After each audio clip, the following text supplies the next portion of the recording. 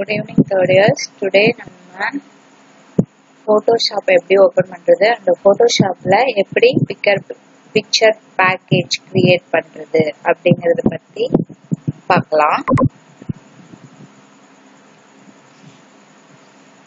First, as usual, startல you can go through the start menu. Next, in this dialog box, you have to open Adobe Photoshop 7.0.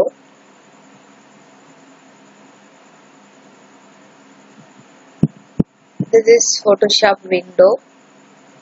As I already mentioned in your theory class, Photoshop having 11 menus: File, Edit, Image, Layer, Select, Filter, View, Window. File. In File menu, this drop down list will be displayed here. You can click No. Now an dialog box will appear. This dialog box asks with height resolution of your document.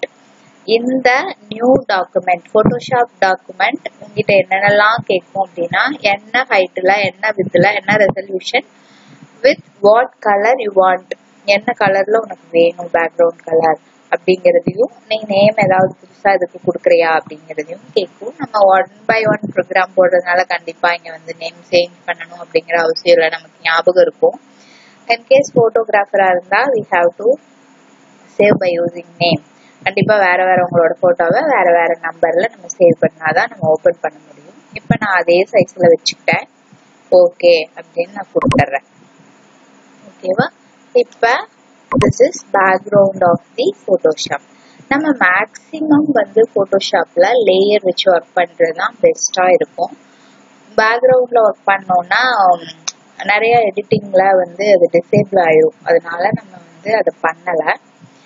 நம்ம வந்து first picture package அப்படிங்கிற program பத்தி தான் பார்க்க போறோம். Picture package அப்படிங்கிறது என்னன்னா, நீ ஒரு போட்டோ ஸ்டுடியோக்கு போற, ஒரு போட்டோ தான் உங்களுக்கு எடுப்பாங்க. பட் நீ என்ன கேட்ப, ஒரு 16 போட்டோ வேணும், பாஸ்போர்ட் சைஸ் போட்டோ, 8 போட்டோ வேணும் அப்படின்னு கேட்ப. அப்ப காப்பி பேஸ்ட் பண்ணாம அட் அ டைம் சிங்கிள் செகண்ட்ல நம்ம வந்து ஒரே போட்டோவை மல்டிபிளா ஜெனரேட் பண்ணி எப்படி பிரிண்ட் அவுட் எடுக்கிறது போட்டோஷாப் மூலமா அப்படிங்கறது தான் நம்ம பார்க்க போறோம். இது ரொம்ப நிறைய ஸ்டெப்ஸ் எல்லாம் கிடையாது.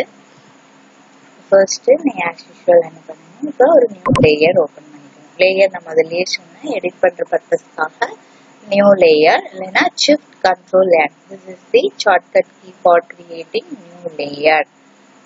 நான் நியூ லேயர் ஒன்று ஓபன் பண்ணிட்டேன். As usual it asks what is your layer's name, colour என்ன, மோட் என்ன அப்படிங்கறதையெல்லாம் இது கேட்கும். நான் அதை ஓகே அப்படின்னு நான் கொடுத்தேன். அதுக்கப்புறமா now and layer palette, right endல கீழே layer palette ன்னு ஒன்று இருக்கும்.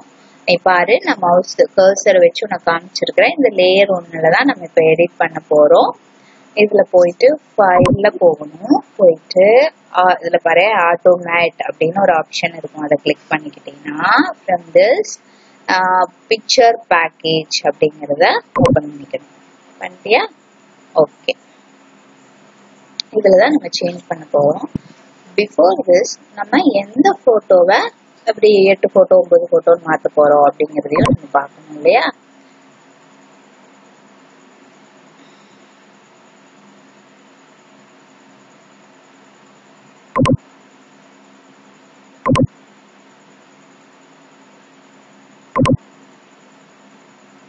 பிக்சர் ஓபன் பண்றது ஓபன் அப்படிங்கறதுல நான் போறேன். போயிட்டு வெல்கம் ஸ்கேன், டெஸ்க்டாப்ல நான் வெல்கம் ஸ்கேன் அப்படின்னு ஒரு போட்டோ வச்சிருக்கேன். அதை ஓபன் பண்ணிட்டேன். இப்ப இதை என்ன பண்றேன், Ctrl A Ctrl C copy பண்ணிட்டு இதை க்ளோஸ் பண்ணிடுறேன். இப்ப இந்த லேயருக்குள்ள இதை நான் பேஸ்ட் பண்றேன். Ctrl V பேஸ்ட் பண்ணிட்டுனா இவ்வளவுதான், பேஸ்ட் ஆயிடுச்சு. இததான் நான் வந்து பிக்சர் பேக்கேஜ் பண்ண போறேன். ஃபைல்ல போயிட்டு ஆட்டோமேட் பிக்சர் பேக்கேஜ். சரியா? இப்ப பேஜ் சைஸ்ங்கிறது ஒரு சைஸ், பெரிய சைஸா மாறுதா? நம்ம கல்யாண போட்டோல பாத்தீங்கன்னா 2-3 காப்பி எடுத்துட்டு வீட்டுல மாட்டுவோம் இல்லையா, அந்த பர்பஸ்க்காக இந்த பேஜ் சைஸ். இப்போ நிறைய வேணும்னா இந்த மாதிரி நான் வந்து என்ன பண்றேன்னா ஒரே காமன் பேஜ் இன்ச்சஸ்ல வச்சுட்டு லே அவுட் வந்து எனக்கு 8 போட்டோ மட்டும் இருக்கிற மாதிரி. we have lot of option. 2 photo, 1 photo, பெரிய போட்டோ. இங்க பாரு, ஒரே ஒரு பெரிய போட்டோ நான் காமிக்கிறேன் பாரு. பெரிய போட்டோ தெரியுதா, ஒரு போட்டோ, அதுக்கப்புறம் 2 போட்டோ, இந்த மாதிரி நம்ம பாத்தீங்கன்னா நான் நம்ம அவுட்புட்டுக்கு 8 போட்டோ மட்டும் வர மாதிரி வச்சுக்கிறேன். ரெசல்யூஷன் 72 பிக்சல்ல தான் நான் வைக்கிறேன். அவ்வளவுதான். இப்ப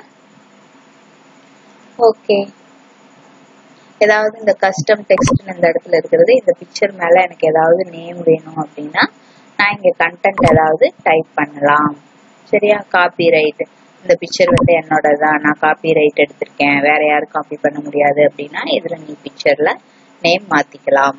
அதுக்கு ஃபாண்ட் சைஸ் எப்படி இருக்கணும், கலர் இருக்கணும், எந்த பொசிஷன்ல இருக்கணும், சைடுல இருக்கணுமா மேல இருக்கணுமா அப்படிங்கறது எல்லாம் ஸ்பெசிஃபை பண்றதுக்காக தான் இந்த கீழே இருக்கிற லேபிள் கண்டென்ட். அவ்வளவுதான். ஓகே அப்படின்னு கொடுத்தீங்கன்னா இப்ப பாரு, போட்டோஷாப்ல எவ்வளோ அந்த 8 பிக்சரும் ஒரே பேஜ்ல வர்றதுக்காக இப்படி மாறுது பாரு. வித்தின் அ செகண்ட் இது மாறிட்டு உனக்கு 8 போட்டோவும் அட் அ டைம்ல வந்துருச்சு. பத்தியா, 8 போட்டோ இதுல இருக்குது. தனித்தனியா பார்டர் இல்லாதனால உனக்கு ஒரே மாதிரி தெரியுது. பட் நீ பிரிண்ட் அவுட் எடுத்தீங்கன்னா தனித்தனியா 8 போட்டோ வரும். சரியா, இது 8 போட்டோ. இவ்வளவுதான் ஃபர்ஸ்ட் ப்ரோக்ராம்.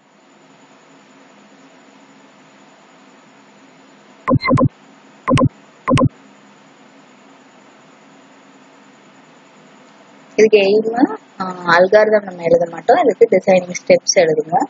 இதுக்கு எப்படி எழுதணும்னா to create a picture package in Photoshop அப்படின்னு எழுதிக்கோ. எழுதிட்டு டிசைனிங் ஸ்டெப்ஸ் அப்படின்னு போட்டுட்டு ஓப்பன் தி போட்டோஷாப். அதுக்கப்புறமா open the file menu arrow mark new document. அதுக்கப்புறமா third step open new layer. Fourth step open the picture. அதுக்கப்புறமா open the file arrow mark automate arrow mark picture package. அடுத்தது change the page layout and page size. அதுக்கப்புறமா கீழே close the window. அதுக்கு முன்னாடி save தி document, அதுக்கப்புறமா close the window. அவ்வளவுதான் first ப்ரோக்ராம்க்கு designing steps. எய்மும் designing ஸ்டெப்ஸும் நீ எழுதிக்க. அவுட்புட்டு இப்ப நான் காமிச்ச மாதிரி இந்த 8 பிக்சர் வந்து ஒரே டாக்குமெண்ட்ல வர மாதிரி வரைஞ்சுப்போம். இதுதான் ஃபர்ஸ்ட் ப்ரோக்ராம்.